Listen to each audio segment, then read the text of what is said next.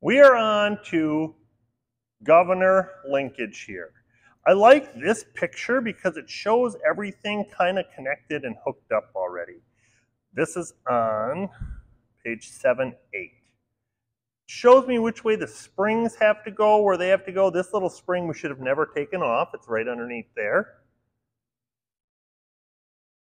My governor arm, this lever right here. I'm going to go there to make sure that's easier to get. I'm going to get my governor arm. This governor lever right here has to go on my pin. Remember, make sure your pin has the loop going to the out. The flat edge goes in this little notch right here, and that should be able to rotate. That's going against that governor gear inside there. So I'm going to get my governor arm on, and then I am going to get my linkages done.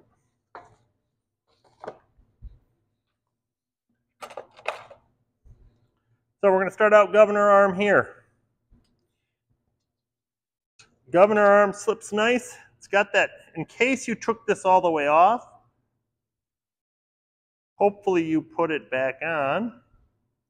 But this bolt, that governor arm bolt, it's kind of got a D head on it. That flat spot goes against this flat spot right here.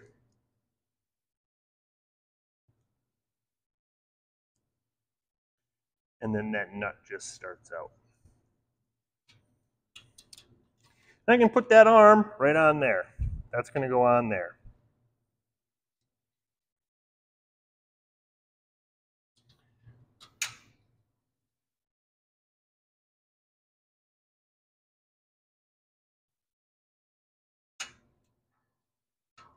And we're going to set this in a moment.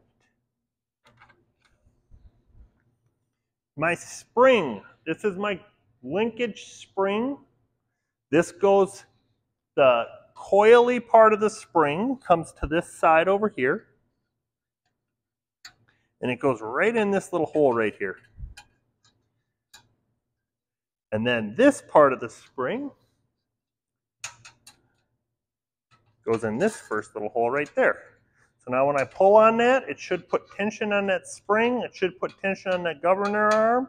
When I go this way, it's releasing the tension on that spring and governor arm. So that's how that part should be working.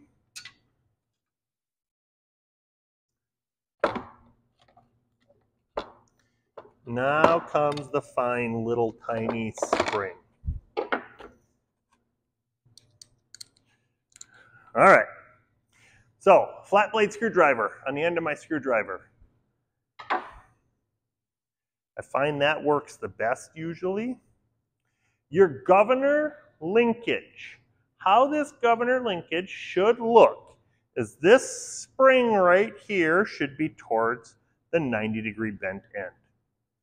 The rod should be going right through the center of that spring.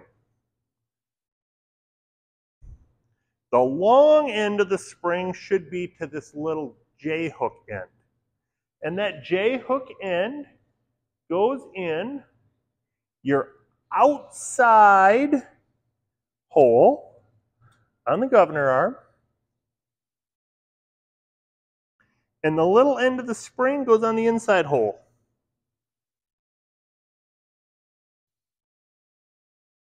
And this side is the easy side. But it has to be first. So I put the bar on the outside and the spring on the inside hole. Okay? Now comes a little bit more difficult side. I am going to take this, I'm going to slide off my carburetor until I can get to the point that I can slide this J-hook into this hole.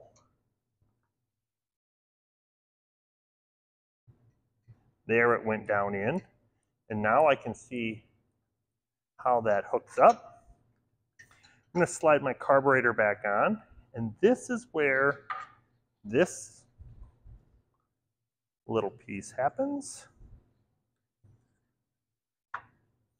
I'm going to shorten that up, I'm going to use my screwdriver to get it started in that hole.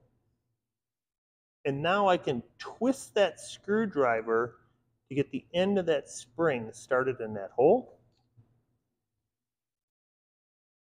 You guys have much younger eyes, and you want to be super careful not to bend that spring. What that does, that just puts a little bit of tension back on it.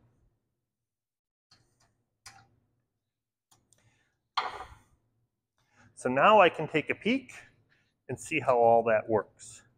Okay, so when I pull on this, it pulls that, opens that wide open. Let go here, that lets go here, which closes that down. And that's how you set your governor linkage